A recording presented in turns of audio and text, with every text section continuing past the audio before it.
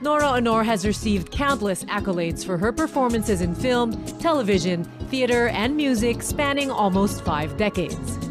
She is the most nominated and awarded Filipino actress with over 150 awards for her singing and acting career. In the Philippine entertainment industry, she has the most number of International Best Actress Awards and nominations and is the only Filipino actress who has won international awards from 5 different continents. Final nominees for the National Artist Award by the National Commission for Culture and the Arts. But she was omitted from the final list signed by President Nora Aunor. This stirred a great deal of controversy and outrage among Nora's fans. Pag naging presidente, siyempre magagawa mo lahat kasi andyan yung power, andyan yung fame, yung ganyan-ganyan. But similar natin kay President Marcos, wala sana masasaktan.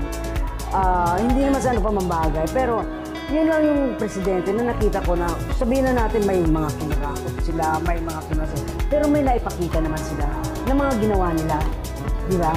Kagaya ng industriya, sila lang, nung time lang niya na nakita ko yung nagkaroon sila si Madam Marcos, na nagkaroon ng pagmamahal sa industriya, na kaya nga may mga dumarating na mga foreign actors dito sa atin, dahil gusto niya talagang yung industriya natin, pati hindi na nga natapos, hindi na nagawa. Pero nung mga may sunod Nora Aquino, o kung sino mga ibang, nakalimutan yun eh. Kahit nakaka-erap eh, hindi naalala yun eh. Artista siya, di ba? Sorry, sir, sorry, mayor, pero totoo naman po yung sinasabi ko na hinanap ko yun nung maging presidente siya na tingnan yung industriya kasi galing sa doon eh. Isa siyang artista. Dapat may malasakit sa industriya. Hindi ko naman sinasabing wala siyang ginawa. Wala akong nakita ng tulong na ginawa sa mga kagaya ng mga nagkaroon na ng edad yung mga artista. Na yun sana yung gusto kong maging proyekto noon. Yung mga matatanda na maraming magagaling sa ating artista eh.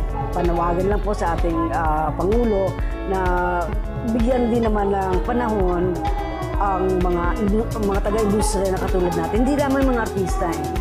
Direktor, basta lahat, direktor, writer, lahat. Basta't nasa industriya ka.